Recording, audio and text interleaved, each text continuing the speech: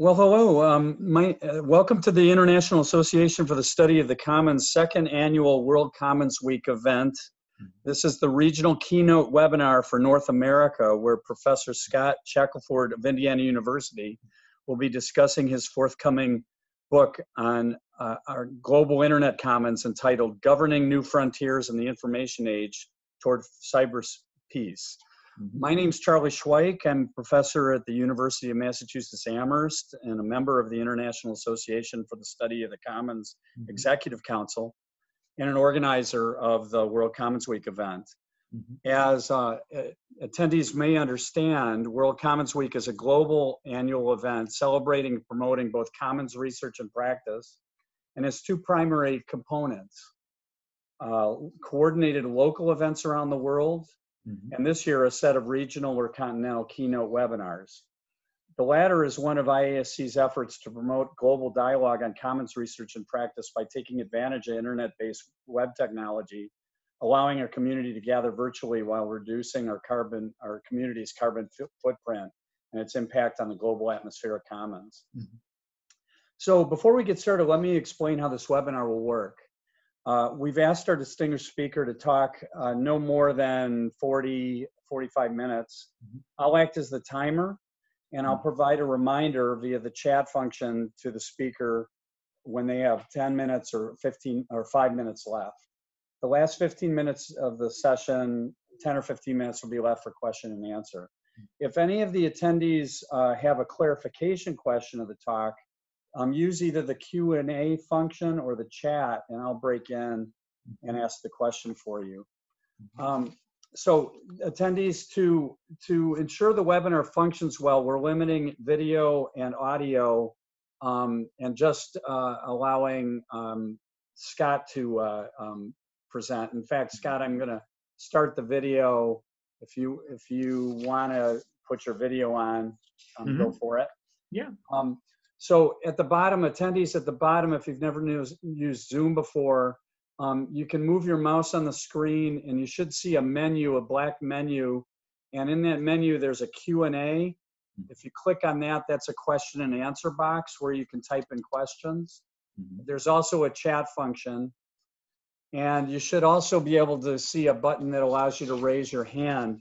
For attendees, it doesn't look like, don't think anybody's on this, but in case I'm wrong, for attendees who have called in by phone, you can let me know you've got a question by dialing *9 to toggle to raise and lower your hand function. And I'll see it and unmute you. So with that introduction, let me turn to Professor Scott Shackelford, who serves on the faculty at Indiana University, where he's the cybersecurity program chair, along with being the director of the Ostrom Workshop program on cybersecurity and internet governance. He's also an affiliated scholar at both the Harvard Kennedy School Belfer Center for Science and International Affairs and at Stanford Center for Internet and Society, as well as a senior fellow at the Center for Applied Cybersecurity Research and a term member at the Council of Foreign Relations. Scott, you're busy.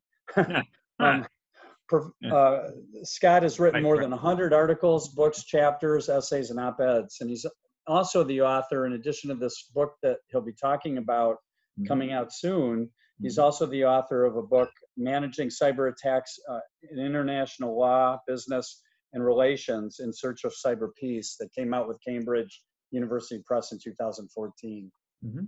So without further ado, Scott, thank you so much for preparing the talk, and go for it.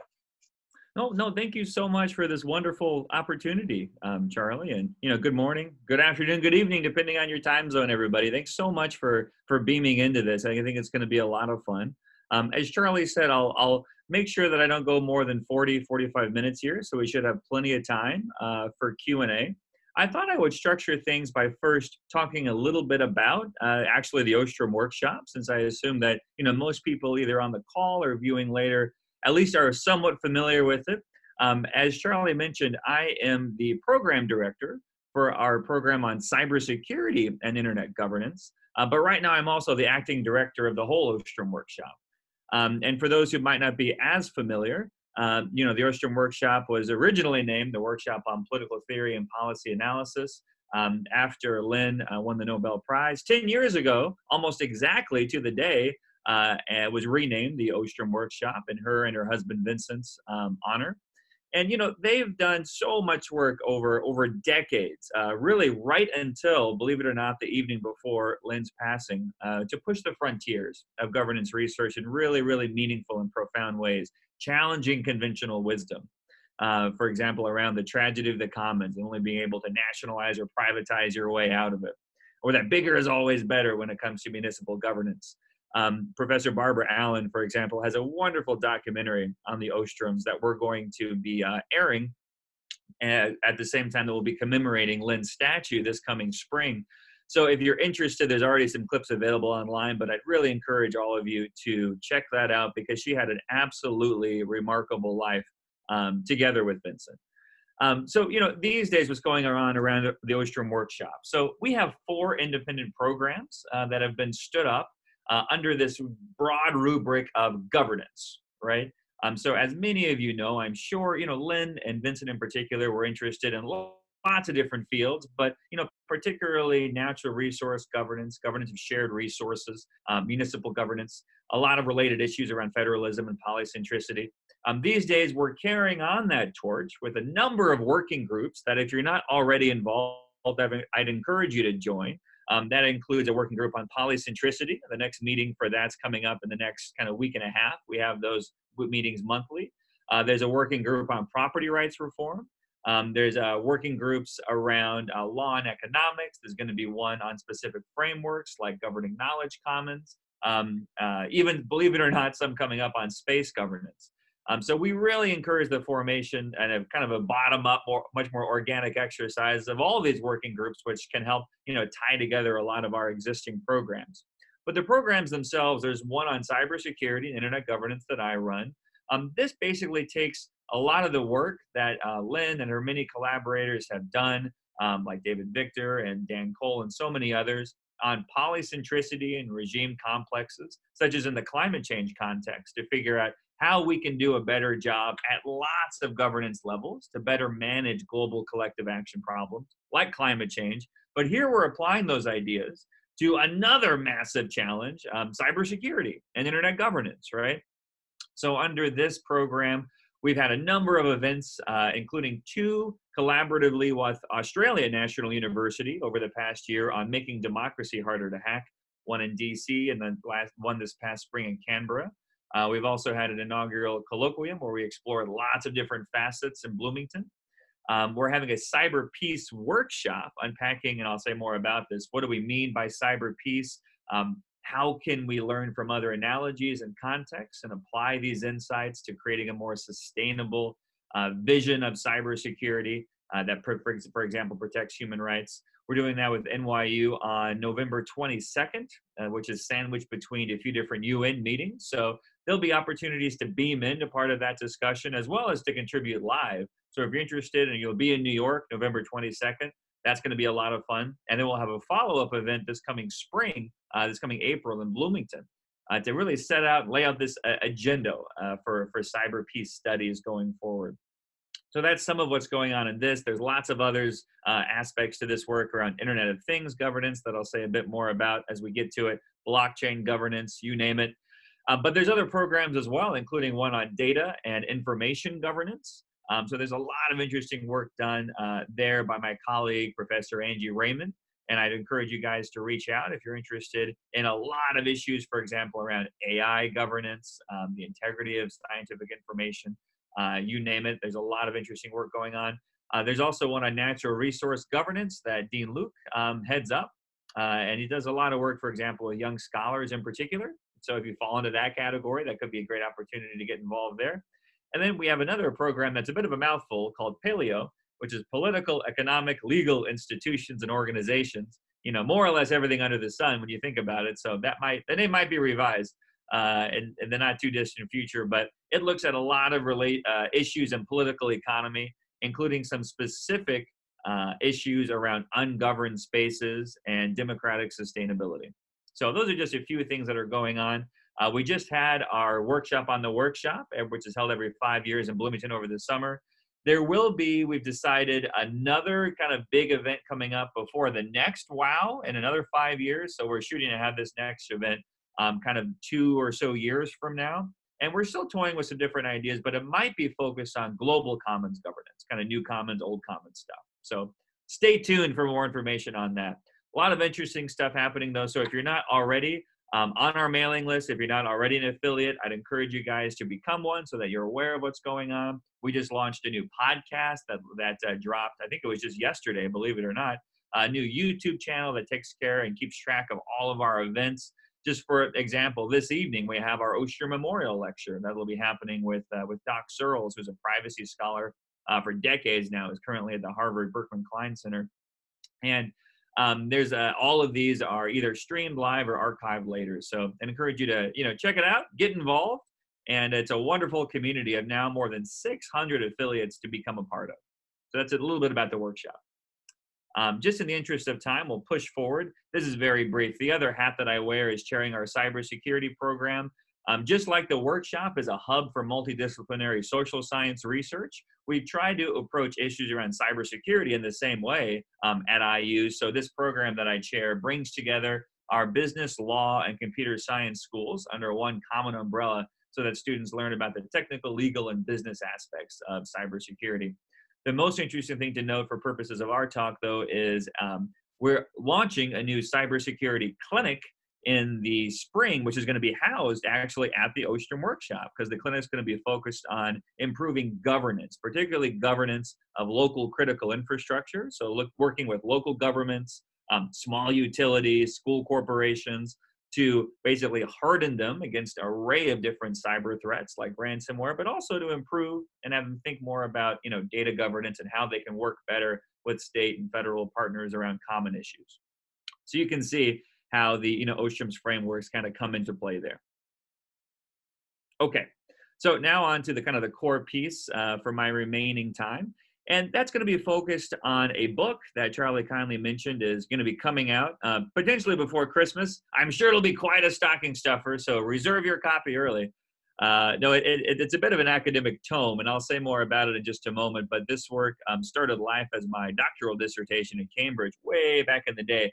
I never turned it into a book, so this has been an interesting process to revisit that, update it, and focus it much more heavily on cybersecurity and internet governance than it was originally, because those are, as you know, pretty hot topics these days. Just to put this work in perspective, though, the other research kind of streams I have going on right now are particularly in the realm of the Internet of Things, this idea that everything not connected to the internet, from our clothes to even our bodies, might soon be in the not too distant future. And the questions that really, interest me is, how can we improve governance? How can we respect human rights and personal integrity, privacy in such a hyper-connected world? In other words, how can we, leverage and realize the benefits that this massively distributed network provides to us, while also not falling victim to all the related costs? So this is a book that's as part of Oxford Press's What Everyone Needs to Know series. It's a question and answer format that's supposed to be much more ideally accessible and, frankly, hopefully a lot of fun to read. So that'll be coming out in the spring too. So if there's IoT related questions, we can get into that. And then we have a lot of kind of sector specific work that's going on, as well as related areas. So I'm doing projects now, as you see on the screen, with a lot of specific issues around, from industrial policy and smart factories to sports, to now we're doing new projects on governing AI, comparing EU and US approaches to managing privacy. We're doing some interesting work on smart kind of / safe cities. We just had a conference with Virginia Tech this last week on kind of smart cities. This is a lot of work that builds directly from the governing knowledge commons framework, for example, that Mike Madison and Brett Frischman and Kathy and so many others have worked on. So you can kind of start to see how a lot of these are kind of meshed together. So, I try to do, in other words, some high level stuff like we'll talk about with this book, but also try to dig down in the weeds a bit, including with some surveys that I can talk more about that we're finishing up and will be going out in the not too distant future as well. So this book in particular, Governing New Frontiers in the Information Age. As I said, it started life as my doctoral dissertation. which means, let's face it, definitely an academic tome, not written in the most accessible format. So I've tried to change that. The book originally was geared for discerning lessons from sustainable development and learning how sustainable development is transitioning throughout a variety of different frontiers, right? So these include kind of the traditional global commons. So there's, for example, chapters on atmospheric governance and climate change, on the deep seabed and the high seas, and on Antarctica and space, right? But the focus throughout is not only describing how and why governance of these regimes is transitioning from, in these cases, much more kind of top-down multilateral systems to ones that we could describe as being much more polycentric. And there's a spectrum here with climate kind of on one end and space a bit on the other. But we see a whole array of, for example, polycentric clubs, small groups of countries, regions coming together to manage these big, complex, global collective action challenges, as well as some other interesting asides about how power is being redistributed, not only toward a more multipolar system, but even a non-polar system with a lot more, for example, private actors gaining power. And as a result, we need to think through governance models and mechanisms for how to leverage that so that we can better manage these issues that we're all facing, whether it's oceanic pollution or climate change or cyber attacks, right? So that's what this book tries to do. Again, that's very ambitious, but I try to glean lessons from each of these different contexts and the kind of the classic global commons, apply them to internet governance and cybersecurity, and also talk about vice versa, how cyberspace is impacting the governance of these other frontiers, right? Whether that's thinking about how submarine cables and the laying thereof are impacting the governance of the seas, to thinking about space, right? And the way we regulated that, which traditionally was much more focused on, not having weapons of mass destruction, basically nuclear weapons in orbit, not so much on how do we deal with, cyber attacks and the problems of orbital debris that can get out of hand pretty quickly in a future conflict. So that's a little bit about the book. As I said, it'll be hopefully coming out either December, January, as soon as I get the page proofs done. And I'll say a bit more about each of the chapters as we go through here. And then I welcome your questions as well. But just really briefly, I thought, since maybe not all of us are as familiar perhaps with, a bit of the history of cybersecurity and a bit of the history of internet governance, I thought I would say just a bit about that before really diving in to talk more about, governance and kind of lessons learned at a higher level. So, in the book and in related work, I've tried to, build from the work of lots of folks, lots of giants in this field to get an understanding for how we got to where we are. And then, the crystal ball can be very opaque, but kind of project out current trend lines, right? With the idea being of exploring how we can bend that curve, as, MLK famously said, toward, perhaps some vision of cyber peace, which we'll talk more about.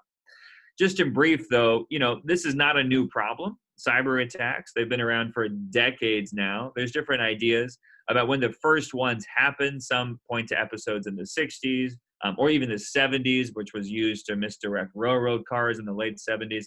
But, a lot of histories start on November 2nd, 1988. That's when a Cornell grad student infected MIT's network with one of the first cyber attacks.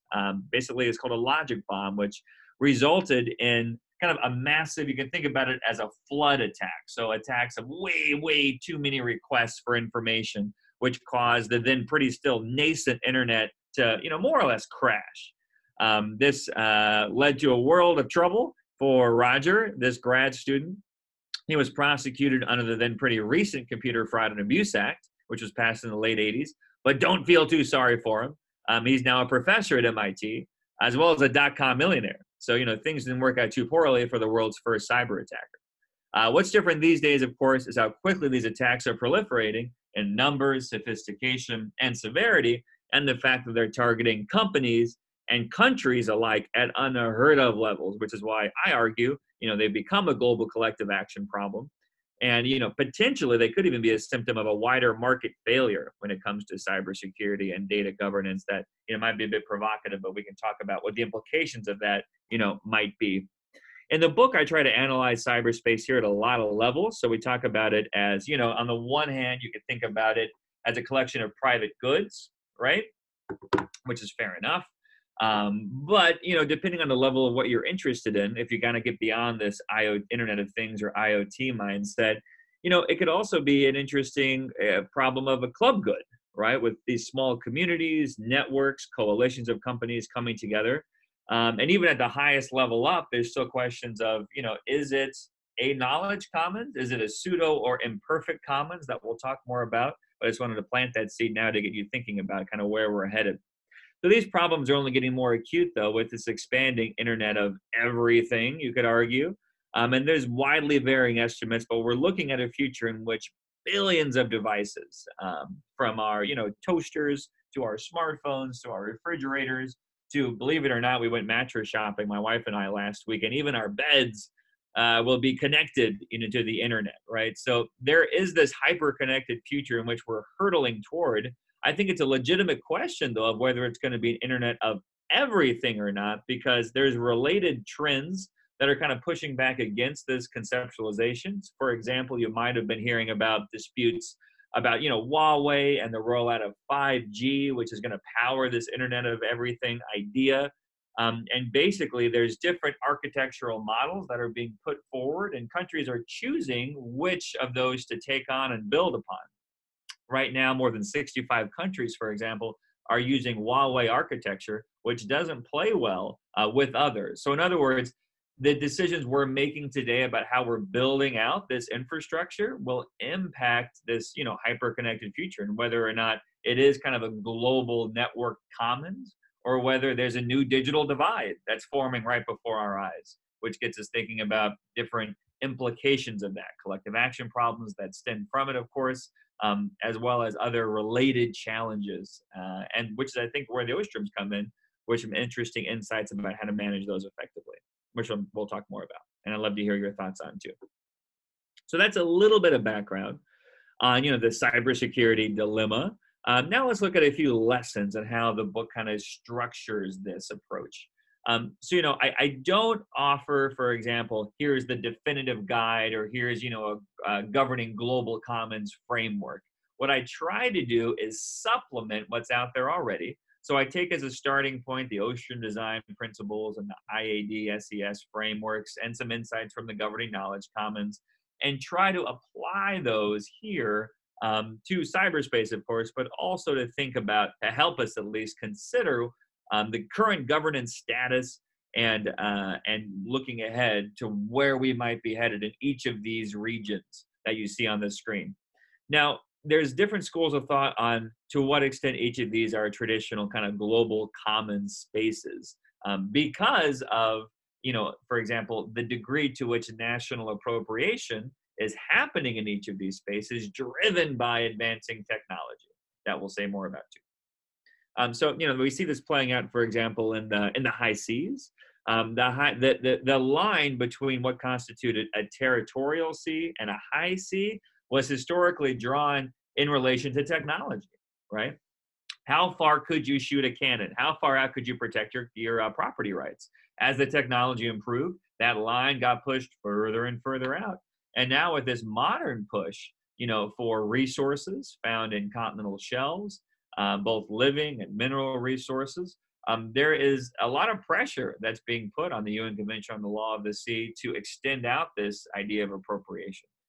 When you overlay that with the drive to lay more and more, submarine cables to kind of power this internet of everything, there's interesting questions that come up about, frankly, the nationalization of the high seas and the commercialization thereof. There are organizations in place kind of pushing back against that trend. So, for example, in the high seas, you have what we could argue is the most realized vision of, managing the global commons in relation to this kind of old concept of the common heritage of mankind idea, which basically purports to help ensure the equitable, sustainable use of global common pool resources like the deep seabed. There's different iterations of it. For example, it's the common concern of mankind in the atmospheric context and the biological context. It's not even mentioned in the Antarctic Treaty, which was the first arms control treaty of the Cold War, but it is mentioned in the UN Convention on the Law of the Sea for the deep seabed, which is why we have the International Seabed Authority based in Jamaica, as well as in space, which I'll talk more about in just a second. As far as some of the lessons learned, in the book, I try to look at the high seas and I pay particular attention to the International Seabed Authority, as well as the different codes of conduct and regulations to sustainably manage these resources that it spawned, to try to think through, all right, how would something like this look as applied to cyberspace? Similarly, and here's a great case in point, the UN Convention on the Law of the Sea, took decades to negotiate in its final form. It wasn't finalized until the mid-90s in 94.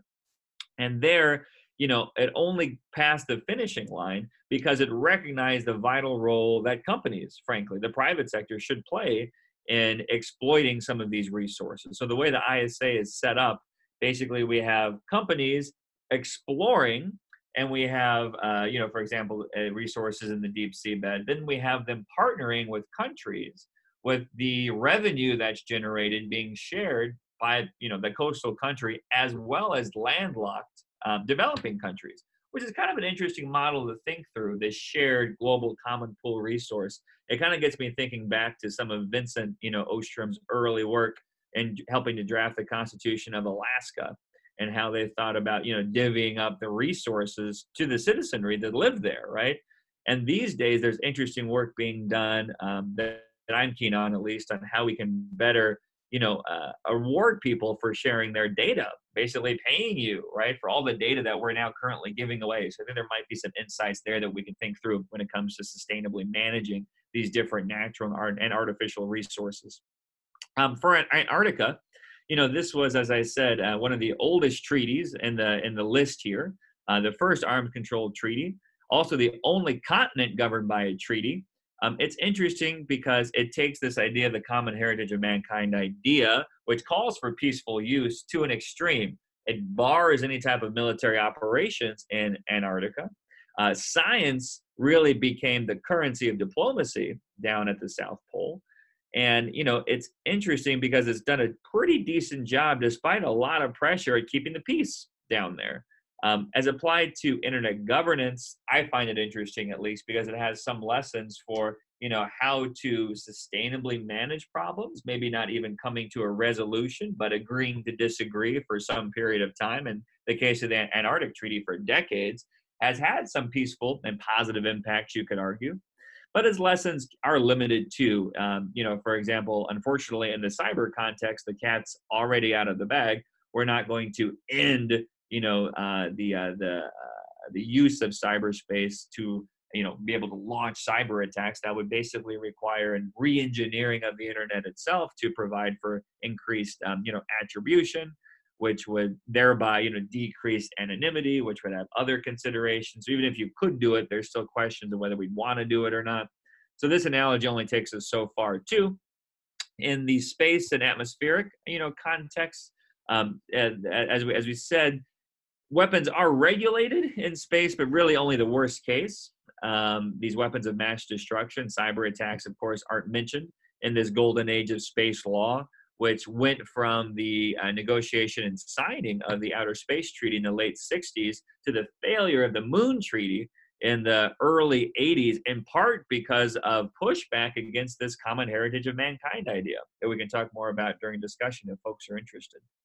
But, these lessons, and in the atmospheric context in particular, I see a lot of parallels with internet governance debates happening now, particularly when it comes to climate change and atmospheric governance. David Victor, for example, did a really nice job, I thought, of writing up some thoughts about why the Paris Accord has been as successful as it has. Clearly, far from perfect, much more needs to be done, but it did provide a framework, which you could argue is very polycentric in its conceptualization, basically with various governance units at various scales, from cities on up to states, on up to regions. I'm talking about what we're going to do to meet these goals that we've set out, right? So it's kind of a bottom-up response to this global challenge. There's problems with enforcement and verification, of course, of those goals, and they clearly need to be made more ambitious. But, I do some writing in that chapter about, hey, maybe we could do something similar in the cyber context with countries, naming what they're going to do, for example, to better protect civilian critical infrastructure or human rights, and then naming and shaming if they don't go along with those goals. There's other issues that we need to address too, such as better transparency for what's happening. A lot of companies, a lot of countries don't like to be very forthcoming in the aftermath of cyber attacks. So there's other issues to get at there, but I think there's some interesting lessons to think about as well. So just to get us thinking about how each of these frontiers is being challenged, if not shrinking outright, here's a map of the world from a UK Ministry of Defense think tank that overlays that 200-mile exclusive economic zone onto the global oceans. And as you see, what we think of as the traditional, high seas shrinks pretty quick, right? When we think about it in those terms. Similarly, in the Arctic, all but 100 square miles of the Arctic Ocean have been claimed by one or more of the Arctic states. Now, what's interesting is that so far, this has been done pretty peacefully and relatively sustainably, in part because of the work done by the Arctic Council, this polycentric club up there of Arctic states, plus some observers like the EU, China, plenty of others, that have worked to go after low-hanging fruits. In other words, they didn't start with territorial disputes. This group started with, hey, let's provide for search and rescue. Okay, we can all agree we need that. Okay, let's try to come up with some rules for sustainable development in this space between this club, right? And in part because of those open lines of communication, which was really a vital part of the ocean design principles and navigating kind of the classic tragedy of the common scenarios, I'd argue at least that the international community, or this subset thereof, has done a decent job at least of so far managing these challenges. Now, there's plenty of evidence that these challenges are mounting. There's deepening divides, particularly between Canada, Russia, and the U.S. hasn't even signed or ratified the UN Convention on the Law of the Sea. So there's issues there as well that we can talk more about if folks are curious. Just as a side note, one reason I'd argue that tensions are so high, especially in the South China Sea, is that there is no similar regional forum there. There's no polycentric club to boost and provide a channel for communication, even if it's pretty basic communication among all the players, right? So one could argue maybe that'd be one way to decrease tensions. Of course, easier said than done, but we've seen the benefits of it at the High North. So that gets us thinking even more about cyberspace in this context. Again, just in the interest of time, I'll keep plowing forward here. So forgive me for being pretty quick. But cyberspace is not that old of a concept, right? This is a concept that really came to light in the 80s, right? There were terms before that, like cybernetics, of course, back in the 40s, but cyberspace itself was a term developed by a sci-fi author, William Gibson, in a book called Neuromancer, right? He talked about cyberspace as a shared hallucination, which I thought is pretty perfect. And maybe pretty accurate for how a lot of us, interact with cyberspace today. But just in brief, there's not a lot of agreement about if cyberspace is a global collective, a global network commons, to use Hillary Clinton's phrase, that in which, for example, certain freedoms, think of FDR's 4 freedoms, should apply to. If it's just an extension of national territory, the way that plenty of international lawyers and policymakers would like us to view it, think of the cyber sovereignty idea. Or, maybe it's somewhere in the middle, an imperfect or a pseudo commons, to use, for example, Professor Nye's phrase there. So you have to realize that, how we think about it and who should have a say in managing it goes directly kind of hand in hand with, what should happen and how we come to a resolution of some of these key challenges like cyber attacks. In brief, how we've managed the internet has changed dramatically, over the years. In the 70s and 80s, it should not come as a huge shock that nobody really cared all that much. Back then, the internet was managed by grad students, in some cases with fantastic beards, who were all waiting for somebody with a tie, to show up and tell them how this thing should work. Nobody really did until the late 90s, right? And by that point, the commercial benefits of the internet, even the national security implications, started to become better understood. So in 98, the Clinton administration decides, you know what, we're going to establish this organization called ICANN, Internet Corporation for Assigned Names and Numbers, which is a private, nonprofit corporation in Southern California that until 2016 was under contract from the Department of Commerce to manage the global top-level domain system. So in other words, they get to decide who gets to be, for example, a country in cyberspace, this nonprofit in California. So as a question of governance, you can think pretty quickly of why countries around the world might chafe at that a little bit, especially as, you know, the number of citizens, the number of folks around the world started to increase so dramatically post-2000. So there have been some nods over the years to globalize this structure. ICANN is now independent since 2016. We now have the Internet Governance Forum set up, which is kind of a high-level talking shop without a lot of authority. And there's plenty of ideas out there to reform this to make it a more inclusive system. But as we said, at the same time, there's deepening digital divides about how we think of this space. Should it be a global network commons in which internet freedom should prevail, or should it be a collection of basically digital walled gardens where each country gets to decide for itself how it should be managed? What you see up there is a map of the world. Basically, the countries in black are those that at least in 2012 favored this more state-centric vision of cyberspace. Those countries in red prefer this more multi-stakeholder internet freedom vision of cyberspace. The world is not this black and white. There's plenty of shades of gray in between, especially these days. But what's causing countries to kind of not necessarily choose sides, but starting to, is this debate about 5G and what architecture do you want to use? Because pretty quickly that goes hand in hand with, you know, bigger decisions around internet governance and the role of the state, right? So in other words, there'd be a lot of overlap between the countries in black up here and China's Belt and Road Initiative, to put it frankly.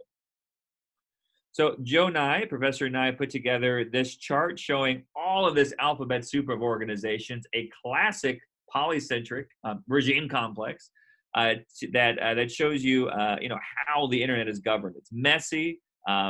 There's some organizations that are a bit top-down historically, like ICANN, a lot of others, like the Internet Engineering Task Force, that are totally organic, very bottom-up, grassroots-driven. And there's lots of others in between. There's a whole ecosystem of nonprofits and civil society in the mix too, with a lot of unresolved questions, including cyber peace, which is why we're hosting that cyber peace workshop coming up. Again, just in the interest of time, we are looking at lots of different analogies to better understand these challenges, including sustainable development. So I spend some significant time in the book talking about lessons from the green movement, sustainable cybersecurity.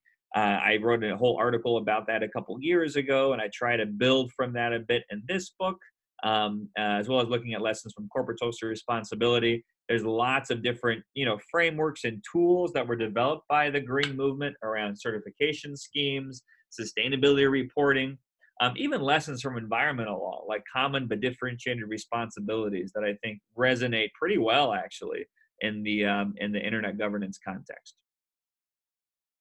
And, you know, then at the end, since we're talking about reforming, you know, property rights, thinking about how all of us, frankly, can benefit from the amazing and extraordinarily deep resources that we still have around the world, both real and digital. I do a little bit with blockchain in the book too. You know, this is this idea of a global distributed ledger of who owns what. It's not a panacea. It has plenty of problems. It can, for example, fall victim to cyber attacks. Don't let anybody tell you that it can't. You know, Bitcoin is a well-known application of this technology, but the broader idea is this concept of smart contracts, right? How can you, you know, use the power of this technology to make an immutable ledger of who owns what, right? You could do that, for example, for the deep sea bed. You can even do that for asteroids if you really wanted to, and kind of parcel out the benefits via kind of either in a currency context, so direct kind of crypto payments, or just as Greece and lots of countries are doing, putting their property deeds in this format. So it's clear about, you know, who owns what, which can contribute to better governance as well. There's been proposals for everything from a, you know, climate coin or a climate token to, I do some stuff with that on dealing with various issues, for example, around climate change and oceanic pollution. Lots of different notions. So far, very few are at anything but a conceptual stage. But, there's some potential there that I argue is worth exploring further. And that, of course, brings us then, as we wrap up here, to how all this comes together in this idea of cyber peace, right? So I got interested in this back, as Charlie mentioned, in my 2014 book. And there's been lots of efforts over the years to, define this. This is one that I had first come across back then, that, believe it or not, the Vatican and the World Federation of Scientists put together. They basically liken cyber peace to a universal order of cyberspace built on a wholesale state of tranquility, which sounds fantastic, right? I mean, who would want that?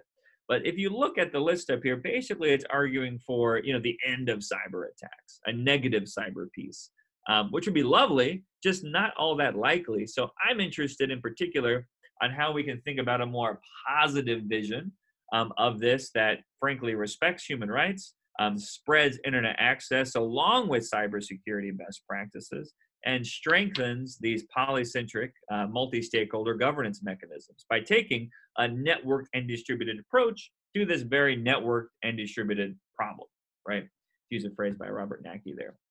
So that's some of the work that we're doing in the context of cyber peace. That's going to be the focus, for example, of this cyber peace workshop at NYU on November 22nd, and our follow-up event this next April in Bloomington. So my apologies again for going through a lot of that, pretty quickly, but it's been just such a pleasure having this opportunity today, Charlie. And I wonder if you or if any other folks on the line might have any questions or comments before we close. Scott, thank you so much that you went through a great deal in just the right amount of time. I'm going to turn it immediately over to the attendees. Again, I think at least one or more people joined may not have heard me. You can ask a question using the Q&A option at the bottom of your screen, or somewhere on your screen there should be a Q&A, or you can send a chat message if you can't find the Q&A, or you can raise your hand if that's the only way you can figure this out. So we're monitoring that to see if there are any questions. Scott, while we're waiting for people to type in, I had a question about the role of open standards in all of this. And I mean, you'd mentioned, the kind of this new digital divide at one point in the talk, and the cyber regime map that you've got up there with all these different organizations. Can you reflect a little bit about the governance of open standards, or the importance of open standards, and what you're thinking about? You're right, and you're right to point to that. That is kind of a central consideration here. So, particularly in the internet governance context, there are a couple of groups that have been really influential for thinking and working on these issues for really decades now. And, one I would point to is one I just mentioned in passing during the talk, but it's really important. It's one that very few people have heard of. And it's called the Internet Engineering Task Force, or IETF. And, they're responsible for making it so that we can all communicate via very different, computers and networks all around the world. So this is the group that kind of took up the baton, for example, to improve and build upon TCP/IP, which is the Transmission Control Protocol, Internet Protocol, right? And this is the thing that was unveiled in the early 80s that really has made the internet, the internet, rather than a series of separate, national intranets. Unlike ICANN, which, as we said, was kind of a U.S. government creation, a bit top-down, IETF, super grassroots, very bottom-up, and they're very active today, even though, like, the first generation, wonderful folks like Scott Bradner are retiring, right?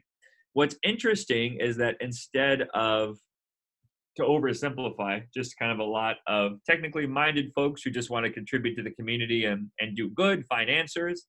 And interestingly enough, as a quick aside, the way that these protocols are produced and these answers are found, it's not because, the group, for example, votes and there's, more than 50% yes, and then it's mandated on the community. Far from it. Famously, this group runs by rough consensus and running code, right?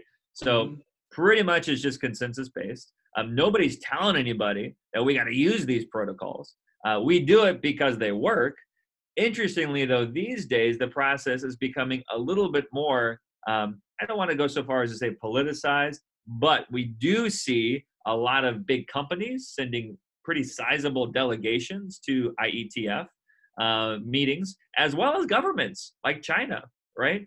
And among many others. So, in other words, I think it's being better understood that these protocols, that these standards really matter. And that if you can write these protocols and standards in such a way that they benefit your industry or your preferred, national champion, if you want, but to find a point on it, that can have a huge impact on how these things are rolled out and the economic opportunities that are associated with it.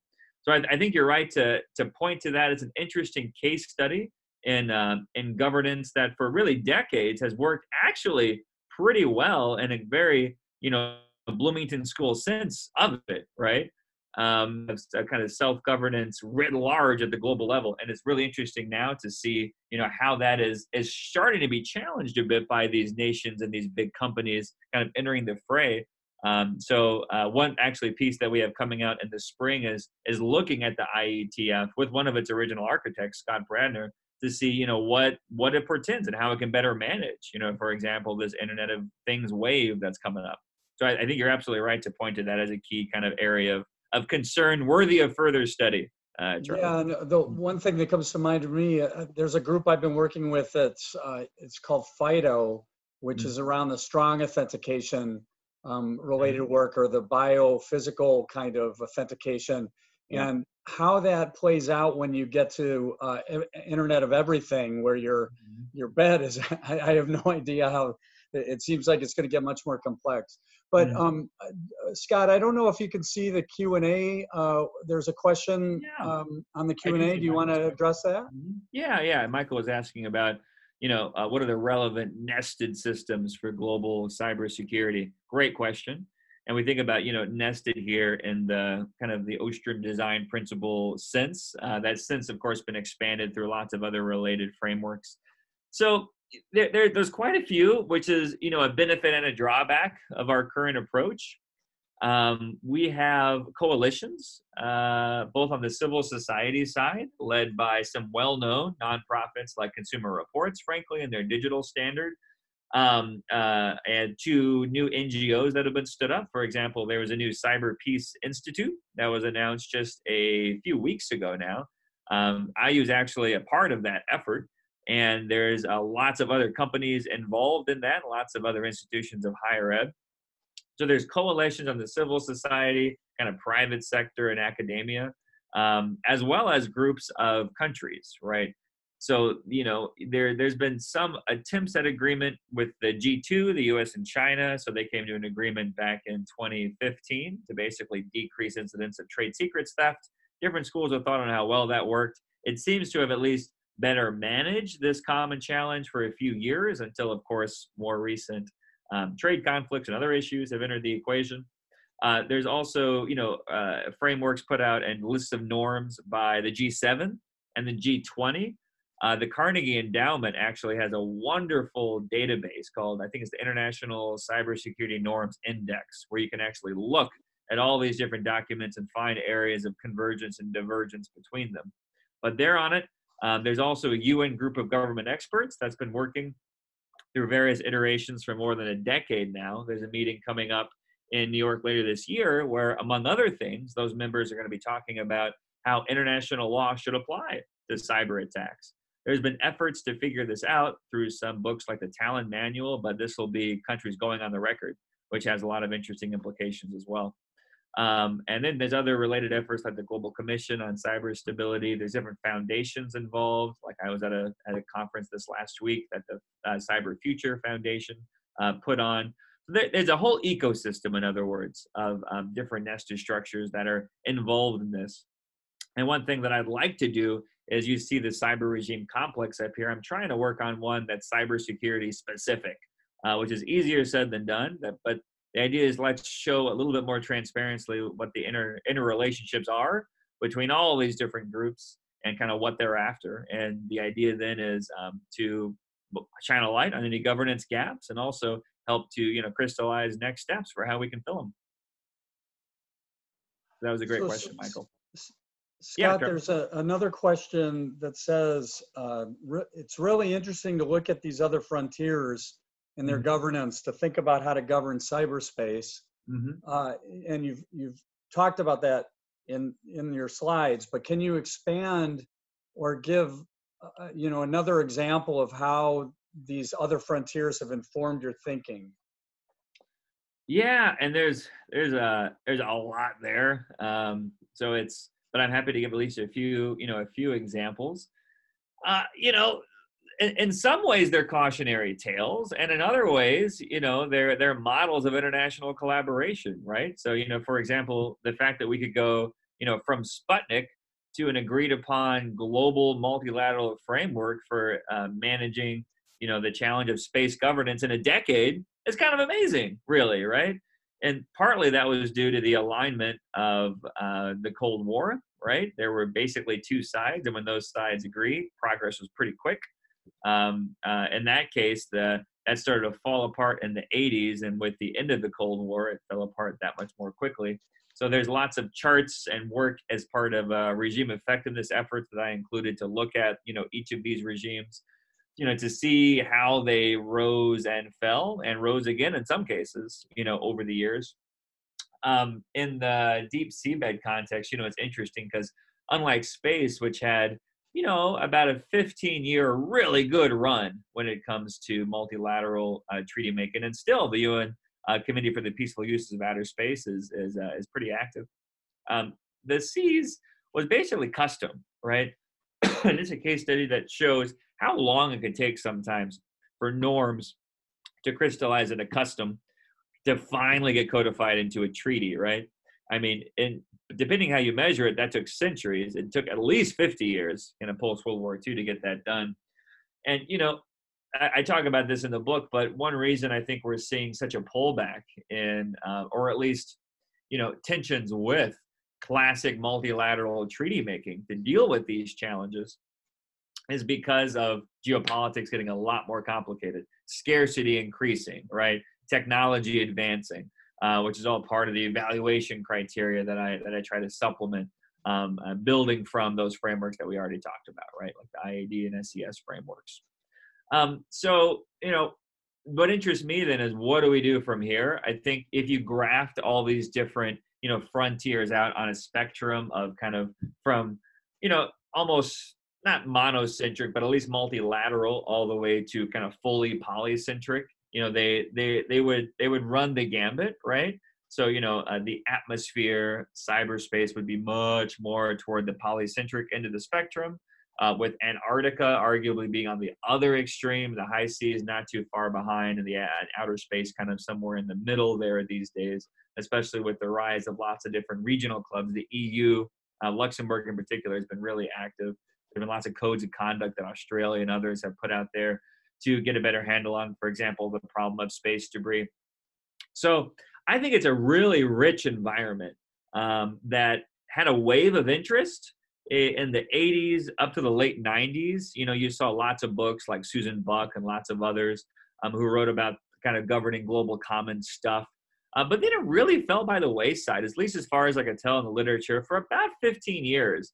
And I think we're seeing a really good and well-timed resurgence of interest that coincides, frankly, with a growing realization of the problems we're facing, from the climate crisis to the cyber crisis, to all the other related environmental and security challenges that really pervade this. So, I try to make the case in the book that these issues that were really at the frontiers of international relations and law are increasingly at the core, right? So we gotta pay more attention to them. We gotta look back to see, what's worked over this last 50 plus years. Not only apply it to cyber so that we avoid, repeating mistakes, but also so that we can benefit, all these other related regimes and contribute to good governance in the process.